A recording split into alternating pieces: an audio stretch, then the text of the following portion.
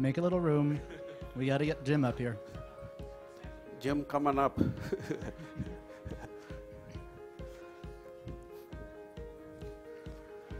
Run. There's more room up here. Come on up. If you're on the side wall over here, move on up. If you're in the middle, move on in. There's a crowd forming outside, so if y'all can scoot forward, please scoot forward. I plan on completely breaking the fire code here. Everyone just pile in.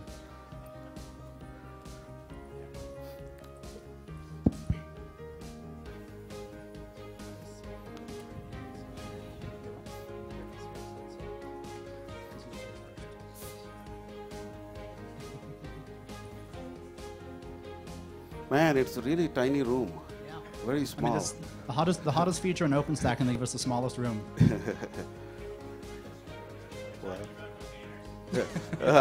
There you go. So containers on bare metal. If you want a public IP on every container. Mm-hmm. Yeah. I don't have a block. So, Dev, do you want to start? Shall we get started? Okay, let's get going. So we're going to present to you tenant network isolation for bare metal deployments utilizing Neutron. So the idea of this whole project is to provide the same type of framework which is available for virtualized environments, for bare metal environments in terms of multi-tenancy. So I'm Sukhdev Kapoor. I'm from Arista Networks. I'm Jim Rollenhagen from Rackspace. I'm Devananda Vanderveen, just switched over to IBM. So I want to call out some of the active contributors who have been really working on this program, even though we are here just representing the team. But there are a lot of people who have put in a lot of effort to make it work. So Tariq Elahi and his team from SAP, they were the actual first people who approached me first time that, hey, look, we need this feature, so please work with us. We want to utilize your switches, and this piece is missing. And he put me in touch with Devananda. Special thanks to Devananda for jumping on it when we first approached him that, hey, look, this piece is missing in Ironic, and I think we can help build it. And so since then, the team has been really added. Om Kumar from HP, he's sitting down here. He's been very, very active. He has significantly participated in this. Every evening, he and I would be on the IRC private channel. So I will run all day long and report to him what my issues are, what we are finding, what the problems are. He'll be looking for answers, and the other way around. Yeah. So then he will report back. So he will work all day long, and at the night time, he will report back to me, hey, look, I'm finding these issues, and so forth. So it was like pretty hectic, but we got it all working. Jim, of course, has been partner in crime, so shoulder to shoulder. He's been pretty actively involved. Myself, Mitchell, we've been like, he's been my partner in crime in getting this thing done from Arista team. And Ironic core team has been very helpful in reviewing and providing support, last minute issues, so significant help there. And Neutron cores, Bob Kakura, Kevin, Armando, Kyle, everybody has been very, very supportive, very helpful in presenting different ideas that how can we bring the information from Ironic into Neutron. Okay.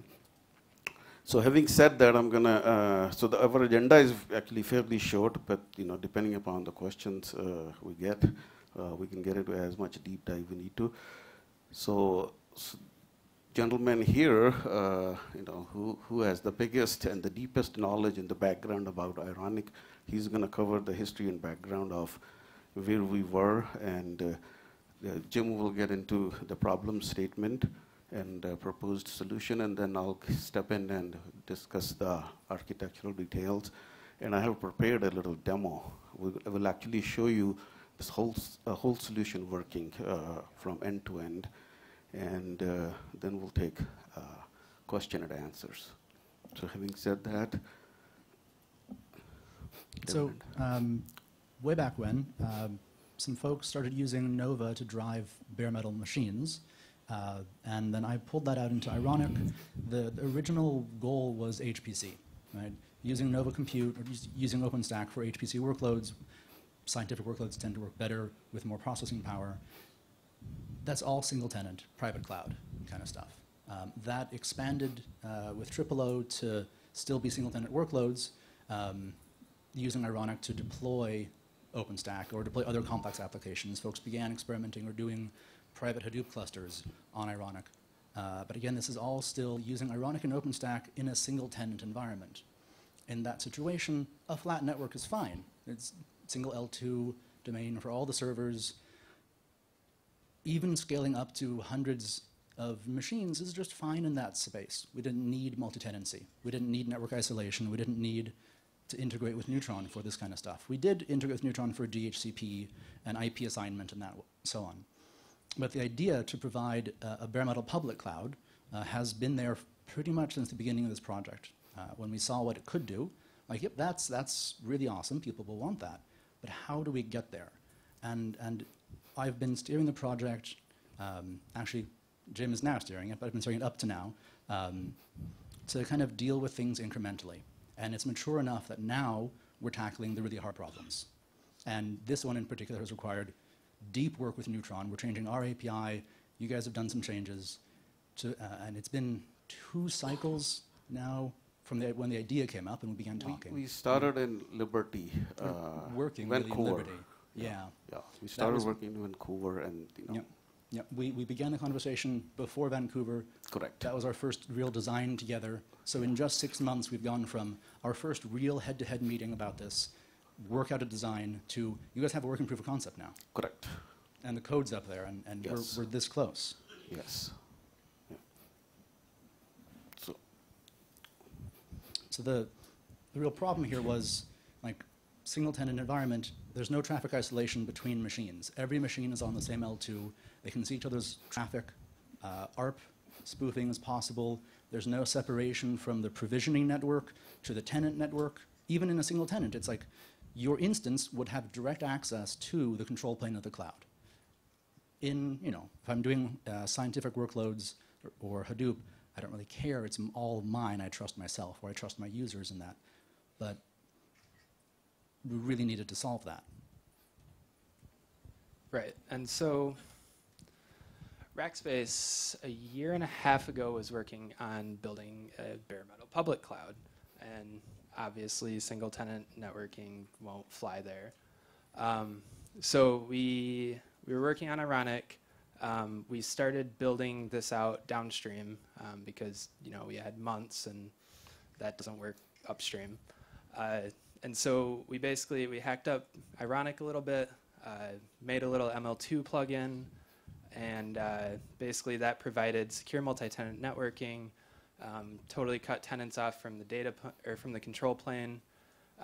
It was only our use case. It was bonded interfaces. We trunked 2 VLANs down, 1 for each of our shared tenant networks, and it was super, super hacky and relied on a lot of stuff that it shouldn't have, but it totally worked. We did do it in the open.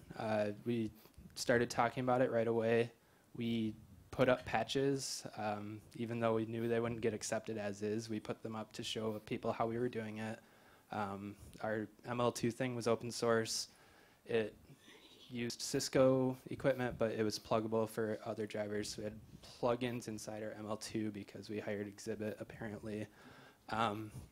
And eventually other people wanted to do this, Arista and HP primarily.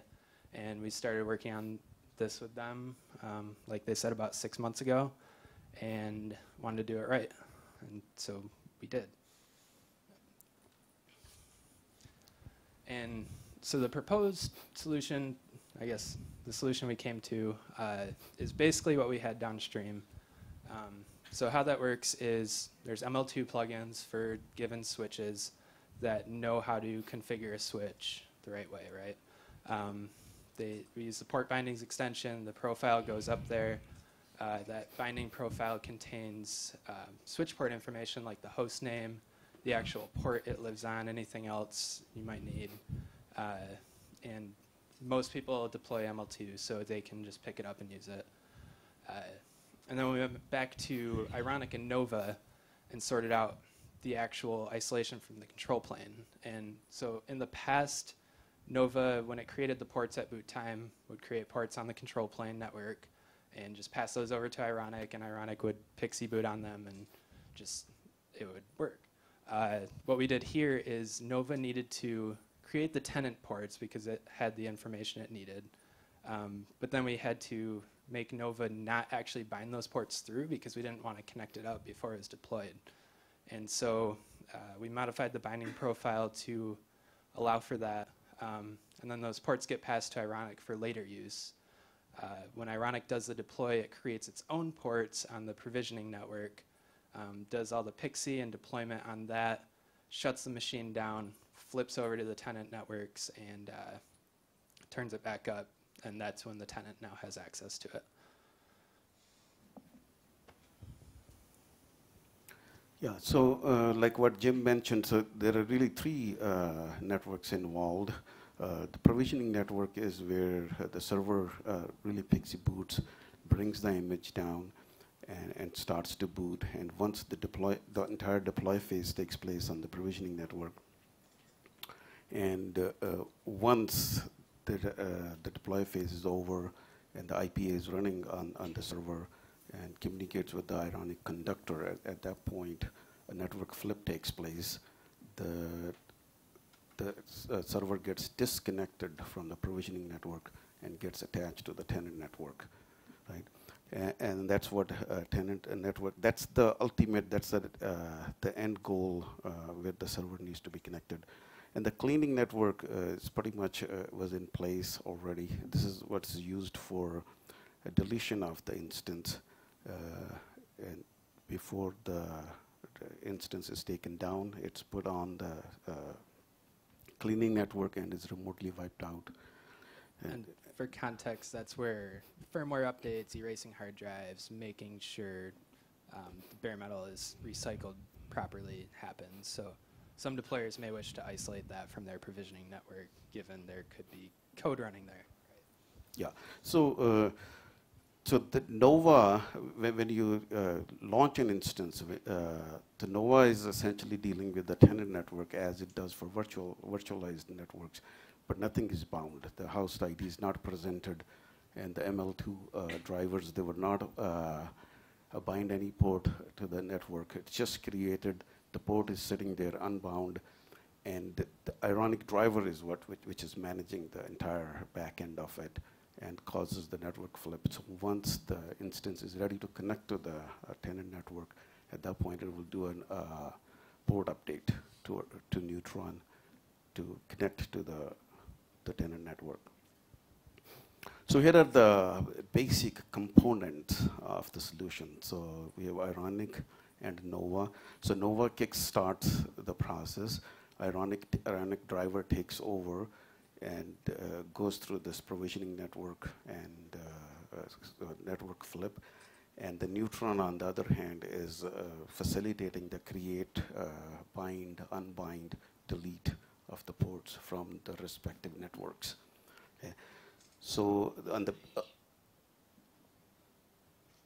on the back end, Neutron, we are utilizing Neutron ML2 core plugin. So the way ML2 core plugin works is that there are multiple vendor drivers which can all simultaneously work together, and the context gets passed from the Neutron ML2 core plugin to the mechanism drivers, and then by utilizing that context, mechanism drivers then can provision the hardware. So that's the part which is already in place as a part of ML2 core plugin.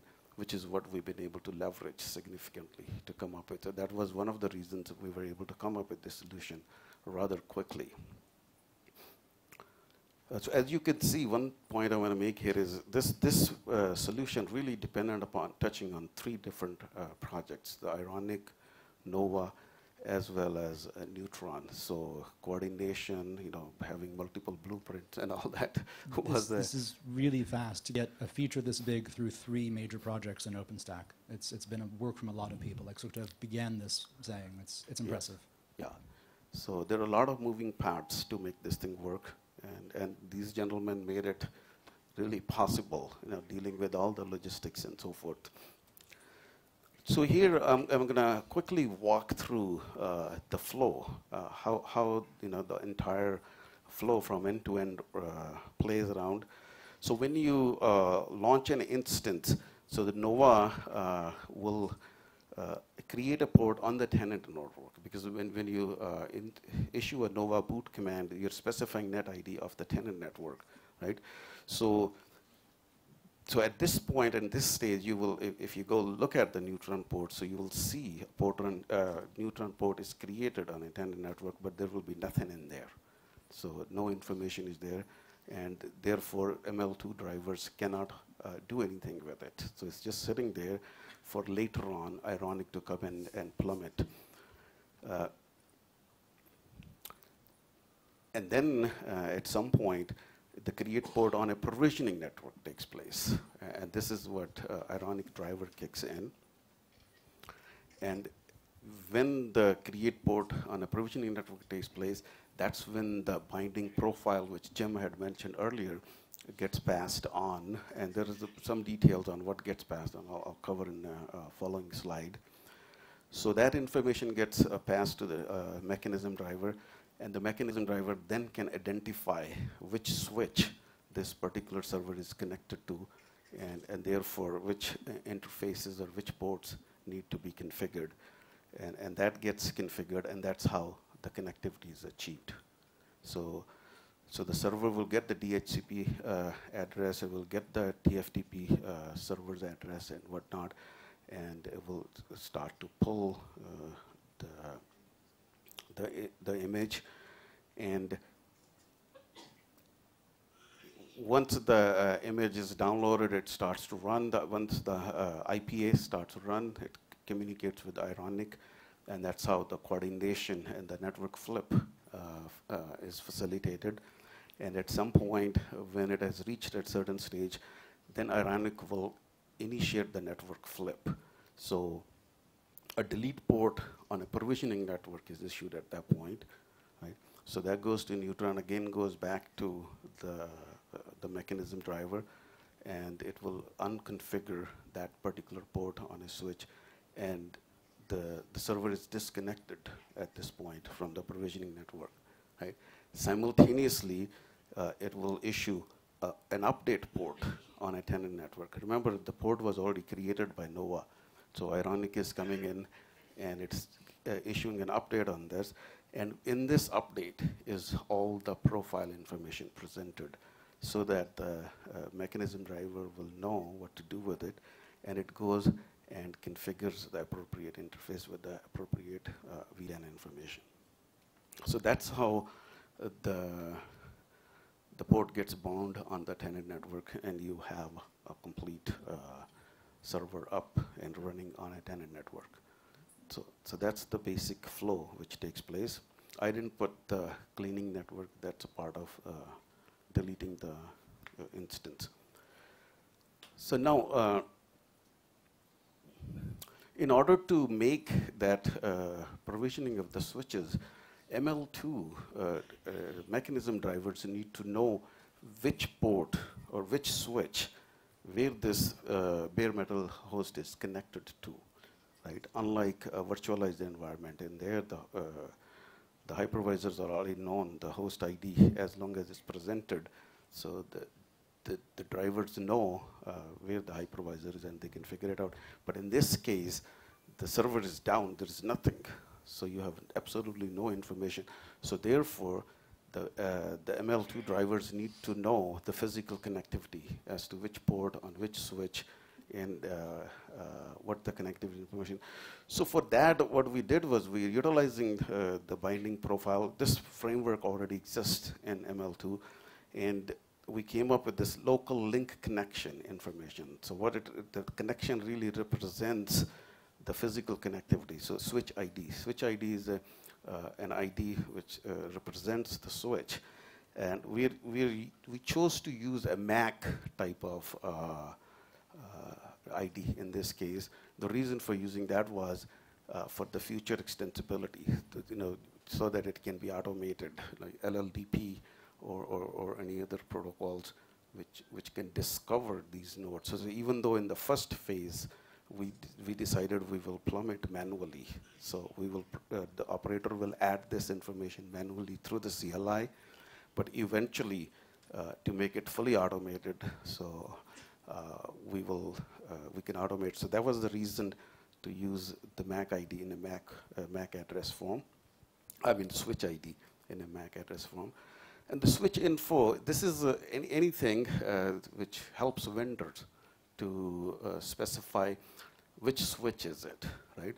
So because we're utilizing ML2 plugin, so it's a fairly flexible. So you can have, a vendor may choose to have ML2 driver for only virtualized deployments and a separate ML2 driver for bare metal deployments. Or they may choose to have one ML2 driver which work for both, right?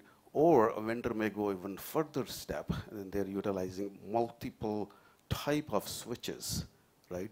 And they may want to have ML2 driver for each type, each model, each switch model. They may want to have a different mechanism driver. So this gives that flexibility. So whatever vendor wants to choose, they can specify that. And the port ID is the actual port where the node is physically connected. And if you notice, this is a list. Okay, this is not just one link.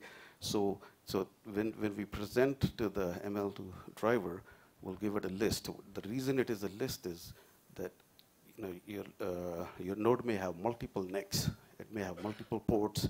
So therefore, you may want to use port groups, or you may want to bundle a bunch of ports and represent as a single interface. So all of those get packed, and the ML2 driver on the back end will parse through it and will know exactly which interfaces are involved, and therefore they can configure. Another thing which we have added is a new VNIC type, bare metal. So this helps the ML2 drivers to filter on. So if you have a ML2 driver which is doing deployments for virtualized as well as bare metal deployments, and you want to filter all the bare metal ports, so this gives you the ability to do that, right? And all of this is managed by the Ironic driver, as a part of the flip part, which I was mentioning earlier. So in order to facilitate and provide that information, so we have created one new CLI in Ironic, and we have updated one CLI. So new CLI is a create port groups, right? So this is how you will specify. So here is an example down here. You will create a port group. You'll specify the node ID. You'll specify the MAC address of the node which you're using, and then you can utilize that port group and specify into the update port. To call out one thing here, you have to tell Ironic about the switch. Right? That's the important part about this slide. Correct. Yeah. So this is the part where the operator or deployer is involved. So like currently when you do create port, you're specifying the MAC address manually. So now in addition, you're specifying this information, right? So the rest all is done on the back end. Okay, so that gives us the ability to support these configurations. So you can have a single port server connected to a switch on a single port. You could have a port group utilizing lag connected to one switch, or you could have a port group which is going to the multiple switches for utilizing MLAG, right? So again, specified exactly the same way. So when you're presenting, if for instance you wanted to represent this structure, mlag peer utilizing lag, so you will just simply switch ID, that list which I mentioned earlier, link, and so each link represents that structure which I mentioned. So you're specifying the list. The backend ML2 driver knows, and that's why the switch ID and the switch information is there. So even if they're different models or whatnot, so the backend knows exactly which port of which switch is the node connected to, and hence it can appropriately configure that. The question was, do you have active passive support? This has nothing to do with active passive Right, from this point of view. That would be Right. at the host, right? Pardon me? That'd be configured on the host. Yeah. Talking about like active passive network bonding. Not an MLAG, but active passive different switches, which is not MLAG clusters. No, I don't think we have covered that use case. Is there a need for that? That would. There's a need for everything, right? Let's come. Let's come back to that after this session. Okay. Sorry. Okay. So here, I'm going to play a little demo, but before I get into that, I'm going to describe to you how the demo is set up. Right. So on the left-hand side, we essentially have a OpenStack controller, which is Ironic, Nova, and Neutron, with Arista's ML2 driver running, right? And Arista ML2 driver talks over eAPI. That's a standard Arista API, and it connects to CloudVision. Okay, so the CloudVision essentially configures the switches, or whatever. In this particular demo, I've used just one switch, and the controller is physically connected on Ethernet 1. So I'm essentially utilizing two ports. Port 1 for connecting the controller, and the port 2 is where the bare metal node is connected, right?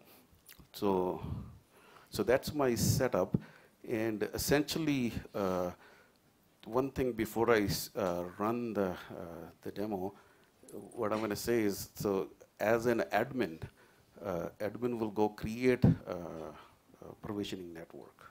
It's a Neutron net create command to create the provisioning network, and similarly the tenant network. So those are the two sort of prerequisites, and then the operator will go and create the port or do it, because these pieces I don't show in the demo. So I just want to give a background so that you understand when you watch the demo. So the operator will issue an Ironic port update to specify that physical connectivity. So once that information is present, at that point, we will issue the Nova boot, and then the rest of the information, you will watch it going through. Having said that, so what I did was, actually I was trying to be very brave. I have this demo running actually live. It's sitting in San Francisco, California, and I'm locked in. So I was like beaten into my head that, hey, Murphy's Law kicks in, and nothing works in the real life demos, so record it. So plus it takes a long time for the server to boot. So I've kind of cut short, so made it very simple and short. So I'm starting a minute into the demo because I've already given you the introduction. So another thing which I've done is I've uploaded this on YouTube, so you can actually watch it at your leisure if you need to. Having said that, do the details. I have created two networks. One is a provisioning network, which is on 100 subnet. The provisioning network is utilized for the deploy phase of the bare metal server. During this phase, it uses this network, provision network, to fetch the image from the TFTP server. And once the image is fetched, it will then reboot and connect to the tenant network, which is on 200 interface. Okay, so same networks have been learned by the Arista Tor. Okay, the provision network is on VLAN 98, and the tenant network is on VLAN 35. So essentially, VLAN 35 and VLAN 98 are of importance to us. For the bare metal deployments, we need the physical connectivity information.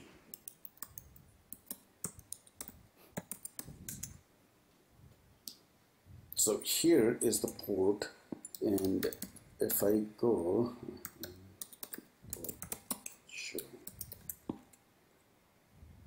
in this case, you will notice there are a couple of fields which have been added to the port structure of Ironic in the Liberty release. Okay. One is local link connection. What this essentially states is that bare metal server is physically connected to which switch. In this case, we are connected to Arista at DSC 7050 switch, and port ID. Remember, I mentioned so I'm going the to switch ID skip that. is we're running a little bit late. Right. Two important networks are VLAN 35 and VLAN 98. Okay, since I've created those two networks, they both have DHCP instance running on them. So what it means is the switch has connectivity to the. So we have a little dilemma here. In the interest of time, we're going to cut off the demo. Watching VLANs change on a switch isn't that interesting anyway. So, right? So the node UUID there is the node, the Ironic node. That's correct. the ironic node. Correct. Yep. Yeah. So what I was going to say is that this is on the YouTube. You can watch it. Here is the link right here. So you can play this. So, Yeah. couple quick things. This is not in the Liberty release. It will be in Mitaka. It was close, but not quite there. And there's a lot of future work to do yet. And with that, I'm sure there's a million questions out there. So feel free to come up to the mic or just You yell. want to cover the future? Let's just, we've got a few minutes left. I would love to hear questions. Yeah. And I'm just yell it from the back. I'll repeat it for the recording. No. It's in Garrett, yes. At least for the ML2 driver, ML2 Meg driver. So Yes. So the Neutron part is already merged. That's part of Liberty. There were two parts. The first part of Neutron framework for this, and then the specific. So, is there any open source code for ML2 driver that works with this framework?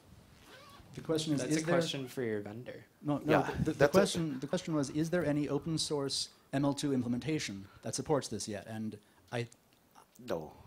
No, apparently. HP ML2 driver is there. Arista ML2 driver is there, which will work that. okay. The second question is how we're going to test it.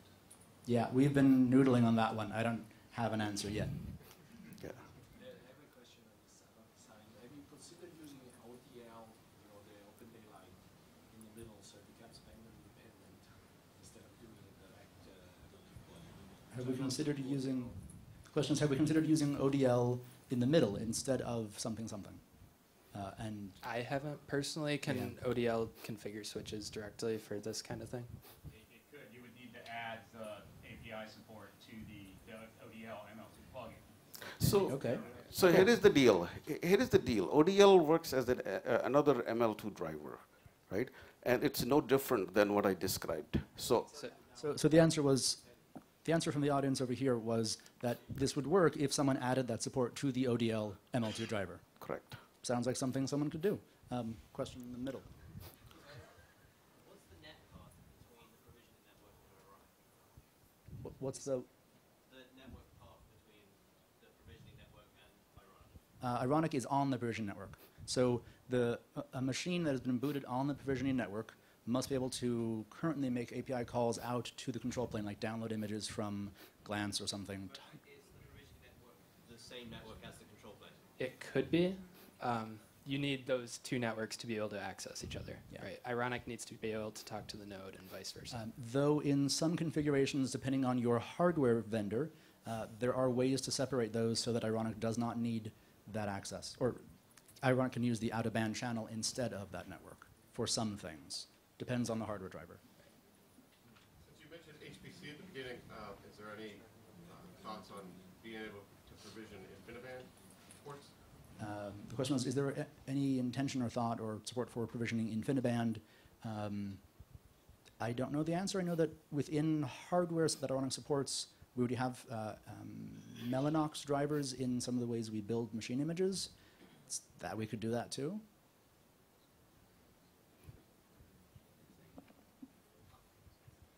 I have two questions. First is the provisioning deployment pattern is three. First is boot from single NIC, and second is the same switch and link aggregation, and third is the MLAG. So, Cool. have you tested all three patterns?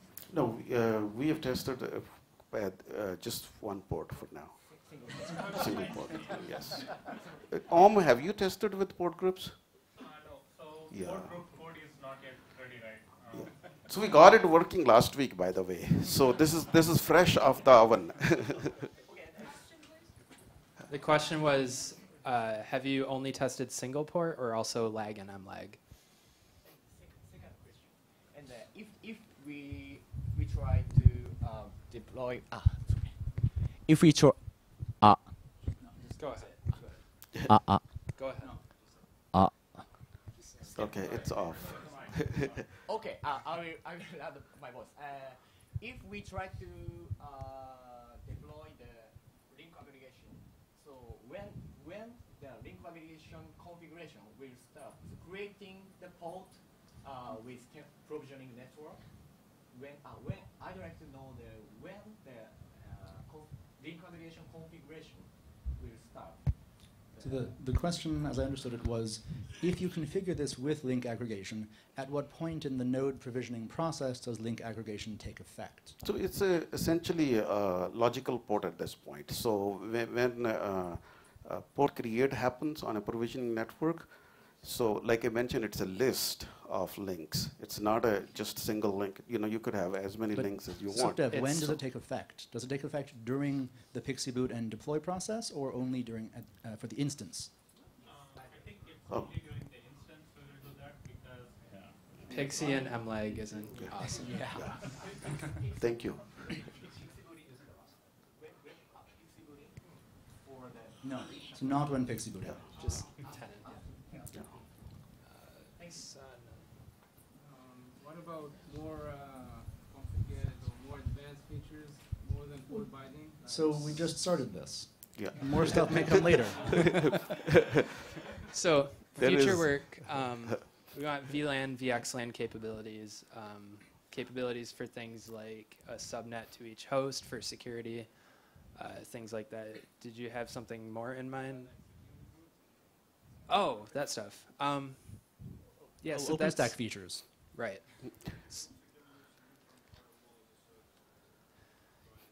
Yeah, so those get interesting. They're very vendor specific, as I understand it, because so at Rackspace we've looked into doing things like that, and we'd basically be putting ACLs on the switch. And so we haven't investigated that upstream yet, but I expect we will soon. If you do so when you connect with virtual network, then the SDN that powers the Neutron has to know what happens where. So maybe it makes sense to expose capabilities or whatever that can be done on the bare metal. Yeah, see, that's an excellent question. See, the security groups and security APIs, they all exist in Neutron, but they're all very virtualized word-centric, right? So now that we have brought this feature in, and we are utilizing all of the framework which exists in Neutron for virtualized frameworks. So this will hopefully make it seamless to be able to utilize for this. We have, as a group, for this initial implementation, we have not looked into this, but this does open up the path for us. And if there is an expert, Bob has a point. You looked at all for the VLAN aware VMs spec that's being worked. Yeah, I'm eagerly waiting for Yeah, it. yeah. Notion fit with this very well. You've seen that Yes, I- yes, yes. And I there- think it would fit great. It also is a good path to getting that metadata in Nova to, configure the config drive and whatnot. There's already been some work done in Simple Init, I think, not Cloud Init, but Simple Init, to be able to read that metadata if it's passed in on a config drive. Cloud Init too. Cloud Init v2 and Simple Init. Yep. So have you encountered any issue during the provision? So can you share with us? For example, if the last step is to unbind delete the port from the provision network, right? So after that, so you will create, you update the port to the tenant network. So is there any reason, for some reason, that the variant queue is broken, so it's not updating the port, so that means it's hand on the provision, right? So what are you going to do? Let me tell you about switch auth systems and switch APIs that aren't meant to be pounded with requests. Downstream, we have run into some of that. It's solved with a lot of retrying and occasional build failures that get rescheduled. And we're out of time. But we haven't seen any major issues that. Yeah. So normal debugging related issues, normal when you're building something, Thank you, everyone. Thank you.